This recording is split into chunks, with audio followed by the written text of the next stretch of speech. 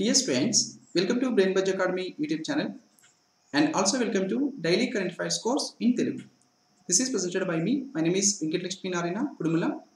ఈ క్లాస్లో మనం జూన్ 4వ తేదీకి సంబంధించినటువంటి కరెంట్ అఫైర్స్ గురించి డిస్కస్ చేద్దాం. సో ఈ కరెంట్ అఫైర్స్ క్లాసెస్కి సంబంధించినటువంటి టోటల్ నోట్స్ పీడిఎఫ్ ఫార్మాట్లో మీకు brainbuzzacademy.com వెబ్సైట్లో అందించడం జరుగుతుంది. So please visit our website brainbuzzacademy.com. అలాగే brainbuzzacademy.com వెబ్సైట్లో ప్రతిరోజు మీకు current affairs Telugu plus English both లాంగ్వేజెస్లో క్లియర్గా అందించడం జరుగుతుంది. సో దాంట్లో కూడా మీకు అక్కడ నుంచి చదువుకోవచ్చు. సో అలాగే brainbuzzacademy.net వెబ్సైట్లో NCERT based general studies test series conduct చేయడం జరుగుతుంది. So please visit our website brainbuzzacademy.net also. And present నేను అకాడమీలో APPSC TSPSC కేటగిరీలో లైవ్ క్లాసెస్ టీచ్ చేయడం జరుగుతుందండి. సో నాతో పాటు 30+ ఎడ్యుకేటర్స్ మీకు అకాడమీ ప్లస్లో లైవ్ క్లాసెస్ టీచ్ చేస్తున్నారు APPSC TSPSC కేటగిరీలో. సో APPSCకి ప్రిపేర్ అవుతున్నటువంటి వాళ్ళు లేదా ఏపీలో ఏ ఎగ్జామ్కి ప్రిపేర్ అవుతున్నా లేదా తెలంగాణలో TSPSC కానీ లేదా ఏ ఎగ్జామ్కి ప్రిపేర్ అవుతున్నా వాటన్నిటికీ సంబంధించిన కోర్సెస్ ఇక్కడ ఉంటాయి. సో జస్ట్ 1 సబ్స్క్రిప్షన్తో వీటన్నిటిని కూడా మీరు పొందొచ్చు. సో కాబట్టి 2 స్టేట్స్లో కండక్ట్ చేసిన ప్రతి ఒక్క ఎగ్జామ్కి ప్రిపరేషన్ ఒక సబ్స్క్రిప్షన్తో వస్తుంది. సో దీనికోసం మీరు కుడుముల లైవ్ అనేటువంటి రెఫరల్ కూడా అప్లై చేసినట్లయితే ఎక్స్ట్రాగా 10% ఇన్స్టాంట్ డిస్కౌంట్ కూడా ఈ ప్యాకేజ్ మీద రావడం జరుగుతుంది. So you can use this opportunity. So అదేవిధంగా ప్రజెంట్ మనం అకాడమీ ద్వారా ఇండియన్ ఎకానమీ క్లాసెస్ ఫ్రీగా తీసుకోవడం జరుగుతుంది. Everyday evening 8 PM Indian economy classes academy ద్వారా తీసుకోవడం జరుగుతుంది. Everyday 8 PM evening. So these are free classes with free of cost మీరు జాయిన్ అవ్వచ్చు. సో ఆ జాయినింగ్ లింక్స్ కూడా మీకు ప్రతిరోజు వీడియో కింద డిస్క్రిప్షన్ కామెంట్ సెక్షన్లో కానీ సో అదేవిధంగా మనకి కమ్యూనిటీ ట్యాబ్లో కానీ పోస్ట్ చేయడం జరుగుతుంది. సో వాటిని క్లిక్ చేసి ఎగ్జాక్ట్గా 8 PM మీరు లైవ్లో జాయిన్ అయితే సరిపోతుంది. So don't miss these classes. Indian economy with latest అప్డేట్స్తో మనం డిస్కస్ చేయడం జరుగుతుందండి. So definitely don't miss. So all of you very good morning. So ఈరోజు కరెంట్ అఫైర్స్లో మొదటిగా ఇంపార్టెంట్ డేస్కి సంబంధించినటువంటి కరెంట్ అఫైర్స్ చూసినట్లయితే సో మనం ప్రతి సంవత్సరం కూడా జూన్ 2వ తేదీన అంతర్జాతీయ లైంగిక కార్మికుల దినోత్సవాన్ని జరుపుకున్నామండి. International sex workers day. So ఎందుకు మనం జూన్ 2వ తేదీన అంతర్జాతీయ లైంగిక కార్మికుల దినోత్సవాన్ని జరుపుకున్నాం? Sex workers they are also humans. వాళ్ళకి కూడా కొన్ని హక్కులు ఉంటాయి. సో ఆ హక్కుల్ని మనం పరిరక్షించాలి. సో వీళ్ళకి కూడా సమాజంలో గౌరవం అనేది మనం ఇవ్వాలి. సో ఈ విధంగా వీళ్ళని గౌరవం ఇవ్వకుండా సెక్స్ వర్కర్స్ని ఎక్కువగా హరాస్మెంట్ చేసేటువంటి పరిస్థితులు ఉన్నాయి. సో ఈ విధంగా వీళ్ళని మెయిన్గా సెక్స్ వర్కర్స్ ఎవరైతే ఉన్నారో వీళ్ళందరినీ కూడా వాళ్ళకి సరైనటువంటి హక్కులు కల్పించకుండా వాళ్ళని హరాస్ చేయడం కానీ సో వాళ్ళని ఎక్స్ప్లాయిట్ చేయడం కానీ సో ఇవన్నీ కూడా జరుగుతున్నాయి. సో ఈ విధంగా జరుగుతున్నటువంటి టైంలో 1975వ సంవత్సరంలో జూన్ 2వ తేదీన ఫ్రాన్స్ దేశంలో సెయింట్ నిజియర్ చర్చి వద్ద 100 మంది సెక్స్ వర్కర్స్ అక్కడికి వచ్చి వాళ్ళ యొక్క హక్కుల్ని కాపాడాలి, వాళ్ళ యొక్క లివింగ్ కండిషన్స్ ఏవైతే ఎక్స్ప్లాయిటేటివ్ చేస్తున్నారో ఆ లివింగ్ కండిషన్స్ నుంచి అంటే సో ఈ విధంగా ఈ సెక్స్ వర్కర్స్ ఎవరైతే ఉన్నారో ఈ సెక్స్ వర్కర్స్ 100 మెంబర్స్ కూడా సో వాళ్ళ యొక్క లివింగ్ కండిషన్స్ని పెంచాలి, ఎక్స్ప్లాయిటేటివ్ లివింగ్ కండిషన్స్ లేకుండా చేయాలని చెప్పేసి వాటి మీద కోపంతో వీళ్ళు ఒక ఉద్యమాన్ని ఇక్కడ తీసుకురావడం జరిగింది. 100 మంది సెక్స్ వర్కర్స్ 1975 జూన్ 2. బట్ ఈ టైంలో వీళ్ళు వచ్చి ఇక్కడ ఫ్రాన్స్ దేశంలో సెయింట్ నిజియర్ చర్చ్ వద్ద ఇక్కడ గ్యాదర్ అవ్వగానే సో పోలీసు వారు అక్కడికి వచ్చి ఈ 100 మందిని కూడా అక్కడి నుంచి హింసిస్తూ వాళ్ళని తీసుకెళ్లి జైలులో బంధించడం జరిగింది. సో ఇది తెలిసినటువంటి ప్రపంచంలో ఇతర దేశాలు మొత్తం కూడా ఎవరైతే సెక్స్ వర్కర్స్ ఉన్నారో సో వీళ్ళంతా కూడా దీన్ని ఒక పెద్ద ఉద్యమం లాగా చేయడం జరిగింది. సో ఈ విధంగా ఈ ఫ్రాన్స్ దేశంలో స్టార్ట్ అయినటువంటి ఈ ఉద్యమం సెక్స్ వర్కర్స్ యొక్క ఎక్స్ప్లాయిటేటివ్ లివింగ్ కండిషన్స్ మీద జరిగినటువంటి ఉద్యమం ప్రపంచవ్యాప్తంగా కూడా స్ప్రెడ్ అయింది. సో ఒక పెద్ద ఉద్యమంగా ఇది మారింది. సో ఈ విధంగా మనం ప్రతి సంవత్సరం కూడా వీళ్ళు స్టార్ట్ చేసినటువంటి ఈ ఉద్యమం ఏదైతే ఉందో ఈ ఉద్యమానికి గుర్తుగా 1975వ సంవత్సరం నుంచి దీన్ని తీసుకొచ్చినారు కాబట్టి సో ఆ తర్వాత నుంచి మనం ప్రతి సంవత్సరం కూడా జూన్ 2వ తేదీన అంతర్జాతీయంగా లైంగిక కార్మికుల దినోత్సవాన్ని మనం ఇక్కడ ముఖ్యంగా జరుపుకోవడం జరుగుతుంది. అంతర్జాతీయ లైంగిక కార్మికుల దినోత్సవాన్ని జరుపుకుంటున్నాం. సో వీళ్ళ యొక్క లివింగ్ కండిషన్స్ అనేవి బాగుండాలి. సో వీళ్ళ యొక్క లివింగ్ కండిషన్స్ ఎక్స్‌ప్లాయిట్ చేయకూడదు అనేది దీని యొక్క ముఖ్య ఉద్దేశం. సో అయితే మన భారతదేశానికి వస్తే మన భారతదేశంలో 6,37,500 మంది ప్రస్తుతం సెక్స్ వర్కర్స్ ఉన్నారండి, లైంగిక కార్మికులు ఉన్నారు. సో దేని ప్రకారంగా ఇది నేషనల్ ఎయిడ్స్ కంట్రోల్ ఆర్గనైజేషన్ ప్రకారంగా. సో 6,37,500 సెక్స్ వర్కర్స్ మన భారతదేశంలో ఉన్నారు. సో వీళ్ళని విజిట్ చేయడానికి డైలీ 5 lakh కస్టమర్స్ ఇక్కడ రెడ్ లైట్ ఏరియాస్ కానీ సో దాటి మీద ఓన్లీ 5 lakhs కస్టమర్స్ వరకు వెళ్తున్నారు. సో కాబట్టి వీళ్ళకి కూడా గౌరవం అనేది ఉండాలి, వీళ్ళని ఎక్స్‌ప్లాయిట్ చేయకూడదు, వీళ్ళ యొక్క లివింగ్ కండిషన్స్ అనేది దీని యొక్క ముఖ్య ఉద్దేశం అండి. సో June 2 మనం ఇంటర్నేషనల్ సెక్స్ వర్కర్స్ డేని జరుపుకుంటున్నాం. సో అదేవిధంగా June 3వ తేదీన ప్రపంచవ్యాప్తంగా కూడా సైకిల్ దినోత్సవాన్ని జరుపుకుంటున్నాం. సో సైకిల్ ఏదైతే ఉందో సైకిల్ అనేది ఎన్విరాన్మెంట్ ఫ్రెండ్లీ ట్రాన్స్పోర్ట్ మోడ్ అండి. అంటే పర్యావరణ సహిత రవాణా వ్యవస్థ బైసికిల్. సో మనం బైక్స్ కానీ కార్స్ కానీ ఎలాంటి వెహికల్స్ని తీసుకున్నా సో వాటి వలన తప్పనిసరిగా గ్రీన్ హౌస్ గ్యాసెస్ కానీ ఇలాంటి పొల్యూటెంట్స్ వాతావరణంలోకి రిలీజ్ అవుతున్నాయి. సో దానివలన పర్యావరణానికి నష్టం వాటిల్లుతుంది. బట్ సైకిల్ అనేది దీనివలన ఏ విధమైనటువంటి పొల్యూటెంట్స్ కూడా మనకి విడుదలవ్వవు.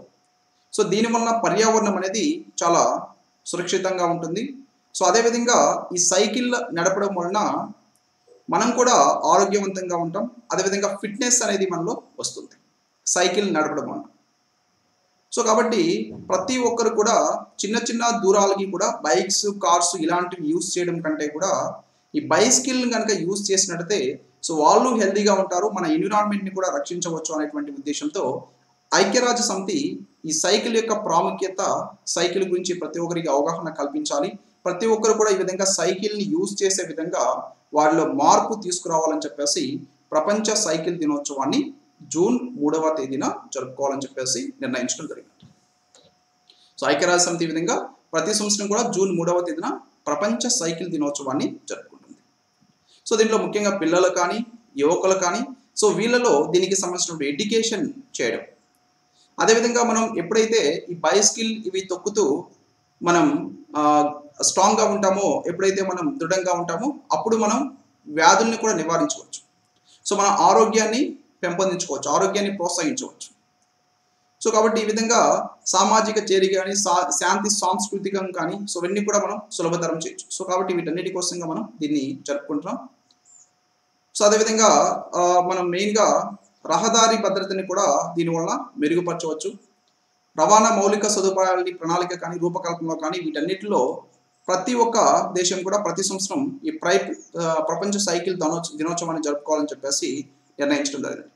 సో అంటే ప్రతి ఒక్కరు కూడా ప్రపంచంలో ఈ సమాజంలో ఉన్నటువంటి సభ్యులందరూ ఎవరైతే ఉన్నారో వీళ్ళంతా కూడా సైకిల్ని యూజ్ చేసే విధంగా ప్రతి దేశం ప్రోత్సహించాలనేటువంటి ఉద్దేశంతో దీన్ని తీసుకురావడం జరిగింది. ప్రపంచ సైకిల్ దినోత్సవాన్ని మనం ఈ విధంగా June 3వ తేదీన జరుపుకుంటున్నాం. సో దీన్ని నిర్వహించేది ఐక్యరాజ్య సమితి. సో ఐక్యరాజ్య సమితిని స్థాపించింది 1945 అక్టోబర్ 24. సో దీన్ని స్థాపించినటువంటి ఈ రోజునే మనం ప్రతి సంవత్సరం కూడా అక్టోబర్ 24వ తేదీన ఐక్యరాజ్య సమితి దినోత్సవంగా జరుపుకుంటున్నామండి. సో అలాగే ఐక్యరాజ్య సమితి యొక్క head quarters United states of అమెరికాలోని న్యూయార్క్లో ఉంటుంది. అండ్ ప్రస్తుతం ఐక్యరాజ్య సమితి యొక్క సెక్రటరీ జనరల్గా ఉన్నటువంటి వ్యక్తి ఆంటోనియో గుటెరెస్ ఐక్యరాజ్య సమితి యొక్క ప్రస్తుత సెక్రటరీ జనరల్. అండ్ దీని యొక్క ప్రస్తుత అధికార భాషలు అరబిక్, చైనీస్, ఆంగ్లం, ఫ్రెంచ్, రష్యన్, స్పానిష్. ఇవి ఐక్యరాజ్య సమితి యొక్క ప్రస్తుత అధికారిక భాషలు. అండ్ ఐక్యరాజ్య సమితిలో ఉన్నటువంటి ప్రస్తుత సభ్య దేశాలు 193 సభ్య దేశాలు. దీంట్లో ఆఖరిగా చేరినటువంటి సభ్య దేశం దక్షిణ సుడాన్ దేశం.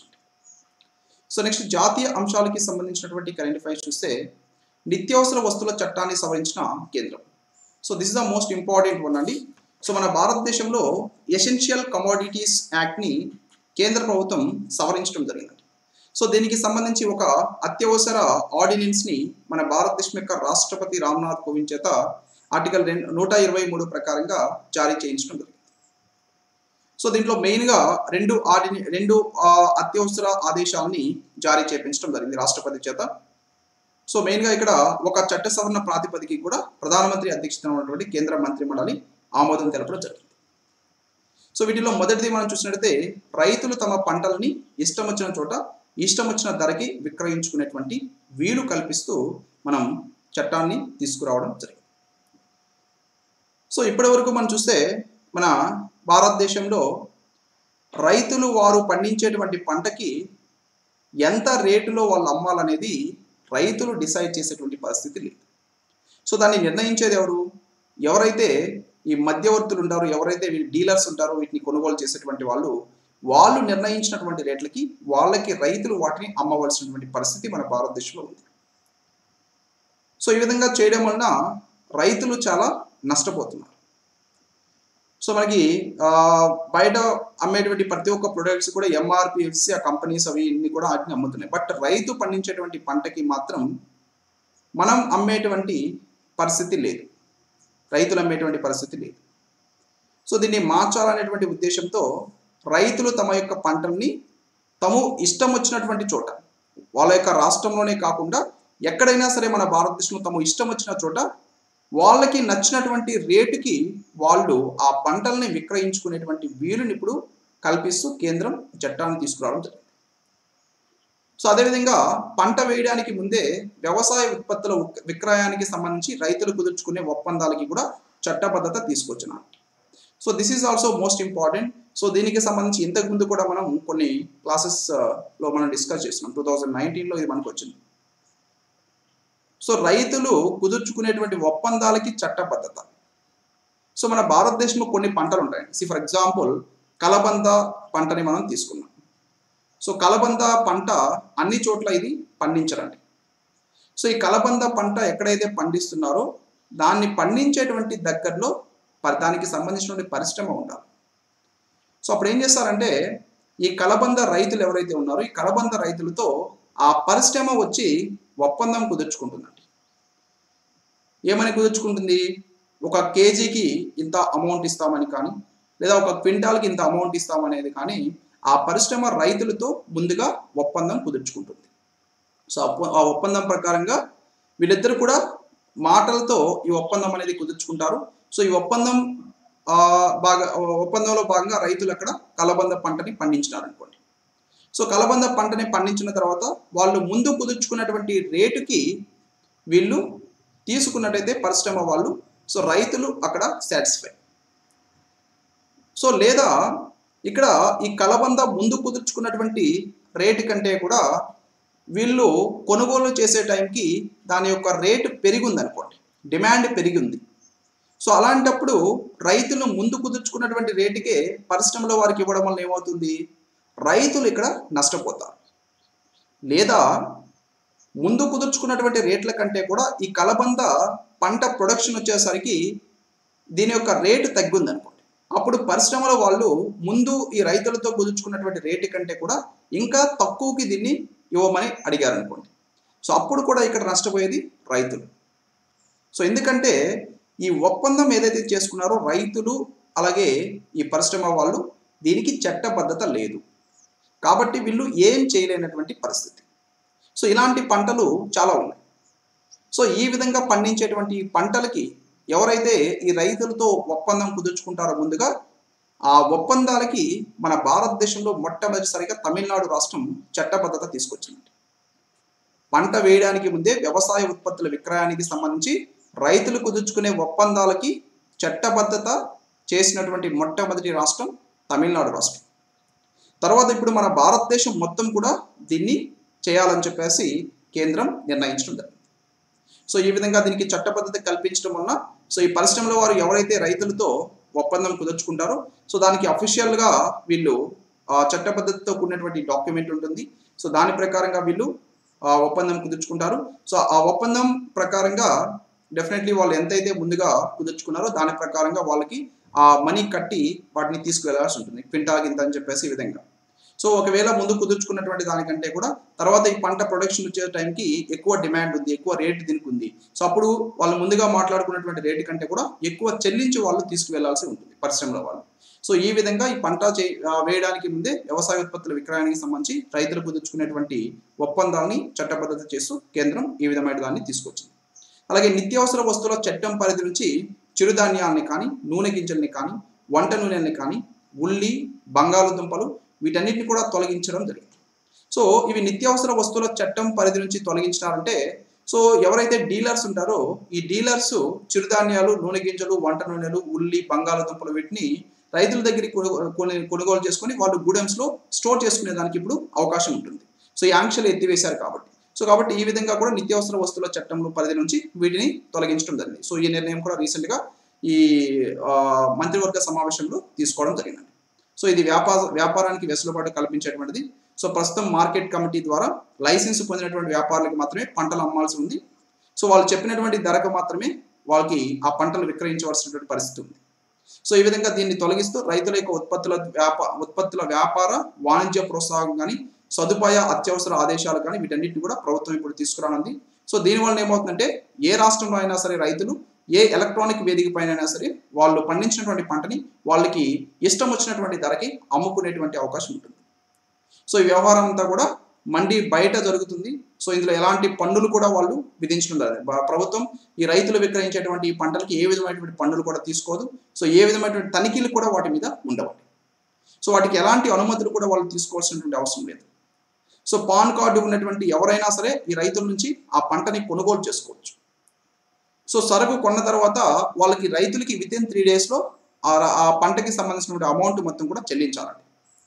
సో ఒకవేళ వాళ్ళు చెల్లించలేదు, ఆలస్యమైనప్పుడు దాని గురించి కోర్టుకి వెళ్లకుండా కోర్టు బయటే వీటిని పరిష్కరించుకునే విధంగా చేయాలని చెప్పేసి దీంట్లో ప్రభుత్వం చెప్పడం జరిగింది.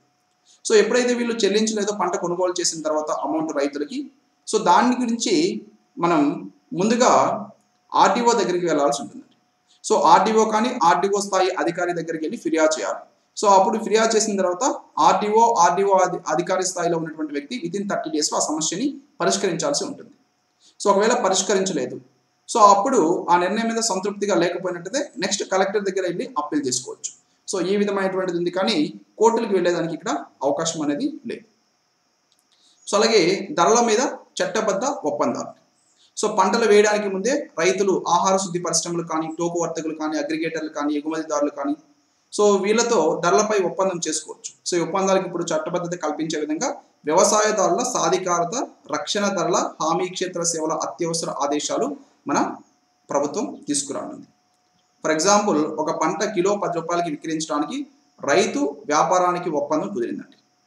సో తదుపరి ఎలాంటి పరిస్థితులు ఏదైనా సరే ఆ వ్యాపారి దాన్ని తప్పనిసరిగా 10 రూపాయలకే పంటని కొనుగోలు చేయాలి. ఒకవేళ పంట వచ్చిన తర్వాత ధరలు పెరిగినాయి అనుకోండి, సో పెరిగిన దాని ప్రకారంగా ఆ రైతుకి పెరిగిన ధరని కట్టి వెళ్ళవలసినటువంటి పరిస్థితి కూడా ఉంటుంది. సో అలాగే వ్యాపారులే ఇళ్ల వద్ద వచ్చి వీటిని కొనుగోలు చేసేదానికి కూడా ఇక్కడ అవకాశం కల్పించడం జరుగుతుంది. సో ఈ విధంగా ధరలపైన చట్టబద్ధత ఒప్పందాలు తీసుకురావడానికి కూడా మంత్రివర్గం ఆమోదించడం జరిగింది. సో నిల్వల మీద మనం చెప్పుకున్నట్టు పరిమితులు ఎత్తివేసింది. సో నిల్వల మీద ఇప్పుడు పరిమితులు ఎత్తేసింది కాబట్టి, అంటే దీన్ని మనకి మెయిన్గా చిరుధాన్యాలు కానీ, పప్పు దినుసులు కానీ, నూనె గింజలు కానీ, వంట నూనెలు కానీ, ఉల్లి, ఆలుల, సో ఇవన్నీ కూడా ఇప్పుడు నిత్యావసర వస్తువుల జాబితా నుంచి తొలగించినారు. సో నిత్యావసర వస్తువుల జాబితా నుంచి వీటిని తొలగించినారంటే, సో ఎవరైతే డీలర్స్ ఉంటారో వాళ్ళు వీటిని కొనుగోలు చేసుకొని వాళ్ళు శీతల గిడ్డంగుల్లో వీటిలో గోదాముల్లో కానీ, ఆహార శుద్ధి పరిశ్రమలో కానీ, సో వాటిని వీళ్ళు స్టోర్ చేసుకునే దానికి అవకాశం ఉంటుందండి. ఓకే, సో ఈ విధమైనటువంటి వెసులుబాటు కూడా ఇప్పుడు కల్పించడం జరిగింది. సో వీటితో పాటుగా కేంద్ర మంత్రివర్గం ఇటీవల తీసుకున్నటువంటి కొన్ని నిర్ణయాలు, విదేశీ పెట్టుబడులను ఆకర్షించడానికి కేబినెట్ కార్యదర్శి ఆధ్వర్యంలో ఎంపవర్డ్ గ్రూప్ ఆఫ్ సెక్రటరీస్, మంత్రుల ఆధ్వర్యంలో ప్రాజెక్ట్ డెవలప్మెంట్ సెల్ ఏర్పాటు చేయనున్నట్టుగా ప్రకటించడం జరిగింది. అలాగే కోల్కతా నౌకాశ్రయానికి శ్యామ్ ప్రసాద్ ముఖర్జీ పేరు పెట్టడానికి కేంద్ర మంత్రివర్గం రీసెంట్గా ఆమోదించడం జరిగింది. అలాగే గజియాబాద్లో భారతీయ వైద్య ఔషధ గ్రంథ ప్రయోగశాల, హోమియోపతి ఔషధ గ్రంథ ప్రయోగశాలని రెండింటిని కూడా ఒకదాంట్లో ఒకటి విలీనం చేయడానికి కూడా కేంద్ర మంత్రివర్గం ఆమోదించడం జరిగింది. సో అలాగే మద్దతు ధరలు అయితే కొనసాగుతాయండి. సో ఇప్పుడు మనకి ఈ పంటల్ని రైతులు వాళ్ళకి నచ్చినటువంటి ధరలకి విక్రయించుకోవాలని చెప్పేసి కేంద్రం చెప్పిన, మనకి ఇప్పుడు ప్రజెంట్ ఉన్నటువంటి మినిమం సపోర్ట్ ప్రైస్ మద్దతు ధరలు ఏవైతున్నాయో ఈ మద్దతు ధరలు మాత్రం వరి, గోధుమ వీటికి యాజ్ యూజువల్గా కొనసాగుతాయని చెప్పేసి మన భారతదేశం యొక్క వ్యవసాయ శాఖ మంత్రి నరేంద్ర సింగ్ తోమర్ స్పష్టం చేయడం జరిగింది. సో ఈ విధంగా రీసెంట్గా ఈ కేంద్ర మంత్రివర్గం తీసుకున్నటువంటి నిర్ణయాలు ఇవి. So next appointments and resigns related current affairs మనం చూసినట్లయితే ఫిన్లాండ్లో భారతదేశం యొక్క రాయబారిగా రవీష్ కుమార్ని నియమించడం జరిగింది. ఫిన్లాండ్ దేశంలో భారతదేశం యొక్క తదుపరి రాయబారిగా next India's ambassador Ravish Kumar. So Finland దేశం యొక్క రాజధాని హెల్సింకి. ఫిన్లాండ్ దేశం యొక్క ప్రస్తుత అధ్యక్షుడు సౌలీ నినిస్టో ఫిన్లాండ్ దేశం యొక్క అధ్యక్షుడు. దీని యొక్క ప్రధానమంత్రి సనా మారిన్ ఫిన్లాండ్ దేశం యొక్క ప్రస్తుత ప్రైమ్ మినిస్టర్. యునైటెడ్ కింగ్డమ్ కి భారతదేశం యొక్క తదుపరి హై కమిషనర్ గా గాయత్రి కుమార్ని నియమించడం జరిగింది. గాయత్రి కుమార్. సో మన భారతదేశం యొక్క ప్రజెంట్ మెయిన్ ఐఎఫ్ఎస్ ఆఫీసర్ ఈమె. సో ప్రముఖ IFS officer Gayatri Kumar. So ఈమెని యునైటెడ్ కింగ్డమ్ కి భారతదేశం యొక్క తదుపరి హై కమిషనర్ గా నియమించడం జరిగింది. సో ఈమె ప్రస్తుతం బెల్జియం రాజ్యం, లగ్జంబర్గ్ గ్రాండ్ డచీ, అలాగే యూరోపియన్ యూనియన్ కి భారత రాయబారిగా పనిచేస్తున్నారు. సో ఇక్కడ నుంచి ఈమెని యూకేకి మన భారతదేశం యొక్క తదుపరి రాయబారిగా నియమిస్తూ మన భారతదేశం యొక్క విదేశాంగ శాఖ ఇటీవల నిర్ణయం తీసుకోవడం జరిగింది. So Gayatri Kumar 1956 IFS officer ఈమె. ఓకే. సో అధికారి రుచి ఘనాశ్యం స్థానంలో యునైటెడ్ కింగ్డమ్ కి భారతదేశం యొక్క హై కమిషనర్ గా నియమితులవడం జరిగింది. సో ఇట్స్ నాట్ గాయత్రి అండి, it's Gayatri. Okay.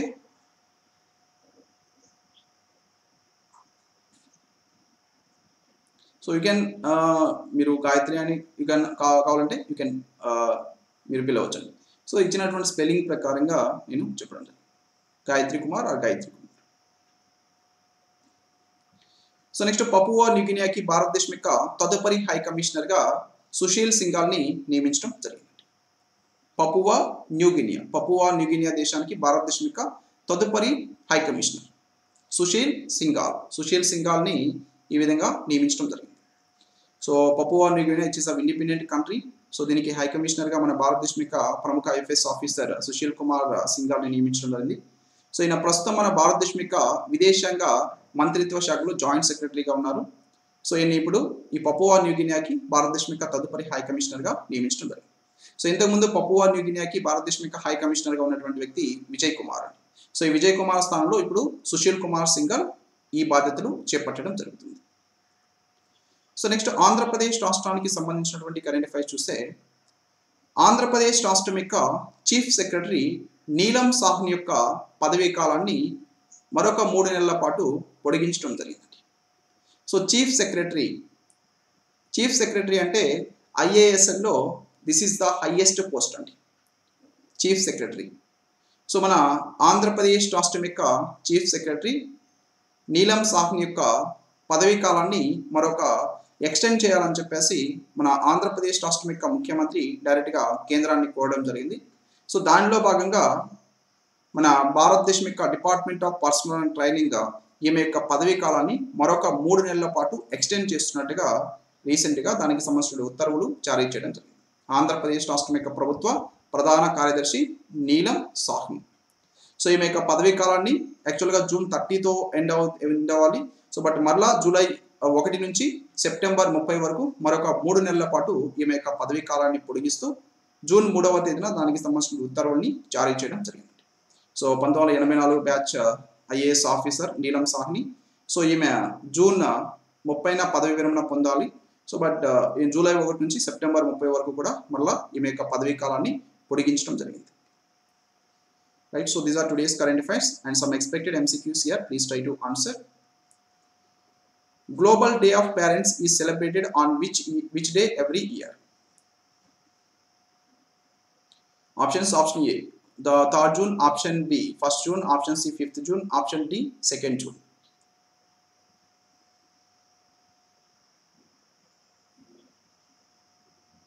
Global Day of Parents.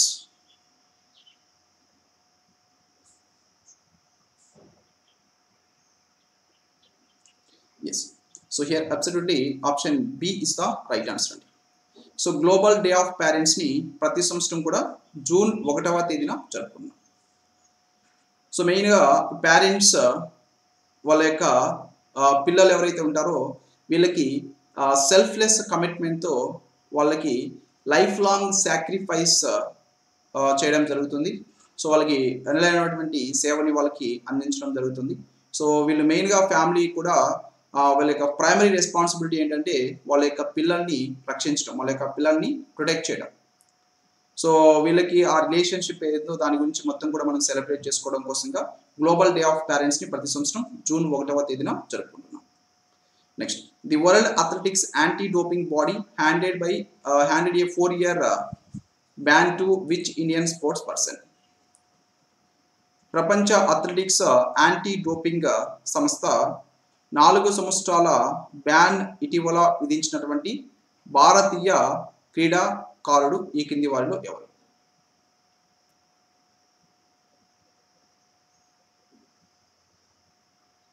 కారుడు are కారణి? Yes. So here absolutely option A is the right answer. So కిరణ్జీత్ Kaur మన భారతదేశం యొక్క ప్రముఖ athlete.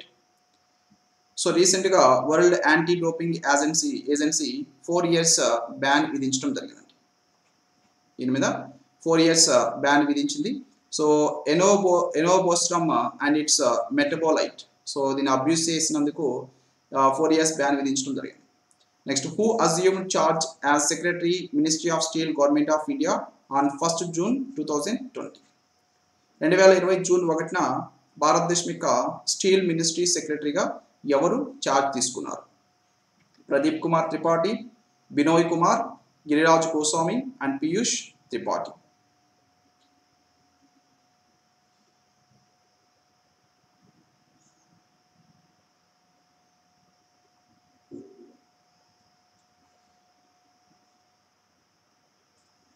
Yes. So here absolutely option A is the right answer. Pradeep Kumar Tripathi ఇటీవల భారతదేశం యొక్క ministry of steel యొక్క కార్యదర్శిగా బాధ్యతలు చేపట్టడం జరిగింది. So Pradeep Kumar Tripathi is absolutely right answer. Next, who has been appointed as the Chief Executive Officer of Food Safety and Standards Authority of India? Food Safety and Standards Authority of India యొక్క సిఇఓగా ఇటీవల ఈ కింది వాళ్ళు ఎవరు నియమితులైనారు? Manoj Singhal, PR Jayashankar, Arun Singhal, Piyush Tripathi.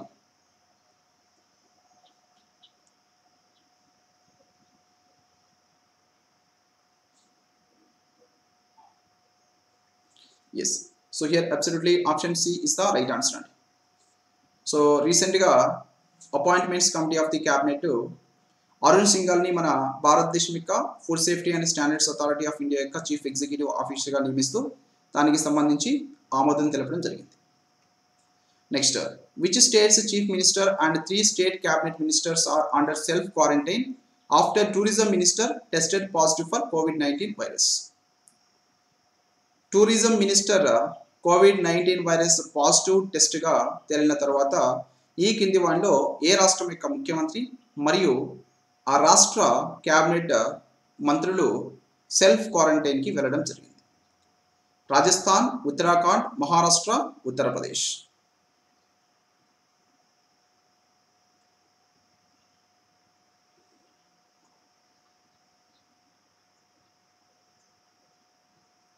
Right. So here absolutely option B is the right answer. Uttarakhand. So Uttarakhand రాష్ట్రం యొక్క tourism minister Satpal Maharaj అండి. ఈ సత్పాల్ మహారాజ్ రీసెంట్గా COVID-19 వైరస్ పాజిటివ్గా తేలడం జరిగింది. సో దెన్ ఉత్తరాఖండ్ రాష్ట్రం యొక్క ముఖ్యమంత్రి త్రివేంద్ర సింగ్ రావత్ కానీ, సో మొత్తం క్యాబినెట్ మినిస్టర్స్ కానీ, సో వీళ్ళంతా కూడా మెయిన్గా సెల్ఫ్ క్వారంటైన్లోకి వెళ్ళడం జరిగింది. So B is absolutely right answer. So 3 state ministers. So Prime Minister Narendra Modi launched which video blogging competition while addressing the nation in 12th episode of Man Ki Baat 2.0 on 31st May 2020. Man Ki Baat 2.0లో 31 May 2020న 12వ episode సందర్భంగా భారతదేశం యొక్క ప్రధాని నరేంద్ర మోడీ భారతదేశంలో ఈ కింది వాటిలో ఏ video blogging కాంపిటీషన్ని ప్రారంభించడం జరిగింది? Our life our yoga, our life your yoga, healthy life daily yoga, my life my yoga.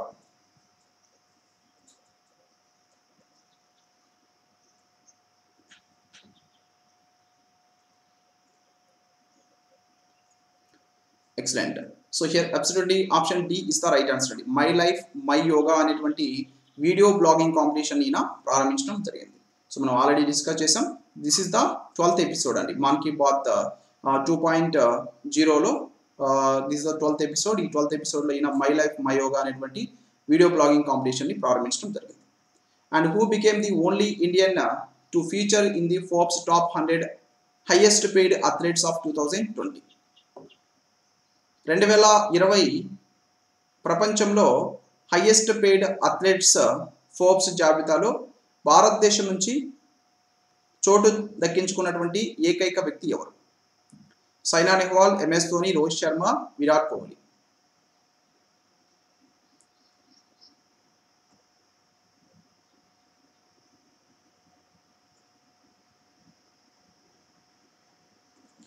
Right, so here absolutely option D is the right answer. Virat Kohli is absolutely right answer. So recently Forbes top 100 highest paid athletes of 2020 అనేటువంటి జాబితాని విడుదల చేసింది. So దీంట్లో top 100 లో మన భారతదేశం యొక్క present cricket captain Virat Kohli 66th rank లో చేరారు. 66th ర్యాంక్ లో ఈయన చేరడం జరిగింది. సో ఈయన యొక్క ఎర్నింగ్ వచ్చేసి ఓవరాల్ గా $26 million అండి. సో శాలరీ కానీ విన్నింగ్స్ కానీ మొత్తానికి సంబంధించి ఎండోర్స్మెంట్స్ అన్ని కూడా దీంట్లో కలపడం జరిగింది. సో అలాగే దీంట్లో అగ్రస్థానంలో వచ్చింది రోజర్ ఫెదరర్ దీంట్లో అగ్రస్థానంలో నిలవడం జరిగింది. So here absolutely option D is the right answer. Next, world milk day is observed on which day every year. ప్రతి సంవత్సరం కూడా ప్రపంచ పాల దినోత్సవాన్ని ఎప్పుడు జరుపుకుంటారు? 2nd June, 1st June, 4th June and 3rd June.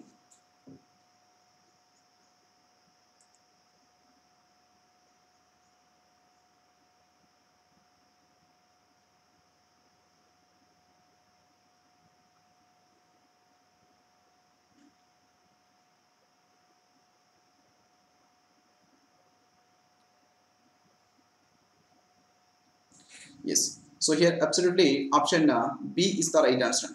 So ప్రతి సంవత్సరం కూడా జూన్ 1వ తేదీన ప్రపంచ పాల దినోత్సవాన్ని జరుపుకుంటున్నాం. సో 2020లో మనం 20th యానివర్సరీ జరుపుకోవడం జరిగింది. 20th ఇయర్ ఈ పాల దినోత్సవాన్ని స్టార్ట్ చేసి, అలాగే మన భారతదేశంకి వస్తే మన భారతదేశంలో November 26న జాతీయ పాల దినోత్సవాన్ని జరుపుకుంటున్నాం. ప్రపంచవ్యాప్తంగా జూన్ 1, భారతదేశంలో వచ్చేసరికి November 26. So B is absolutely right answer. Next, what is the name of cyclone likely to intensify and develop into a severe cyclone and cross North Maharashtra and South Gujarat coasts on June 3? So June 3వ తేదీన మహారాష్ట్ర, గుజరాత్ వీటి మీద ప్రభావం చూపించినటువంటి cyclone పేరు ఏమిటి? నిసర్గ, ఓచ్కి, Fani, Amphan.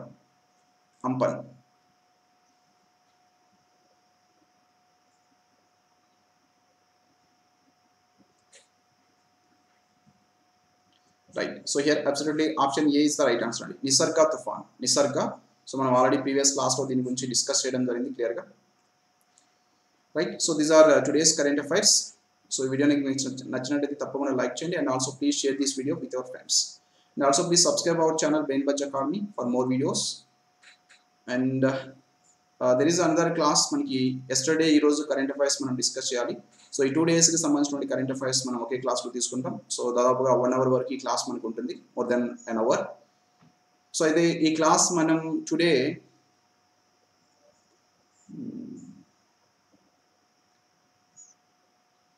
6:30 PM తీసుకుందామండి. 6:30 PM. Okay, so 6:30 PM ఉంటుంది మళ్ళీ క్లాస్ మీకు. So please join. Thank you very much. Thank you all of you.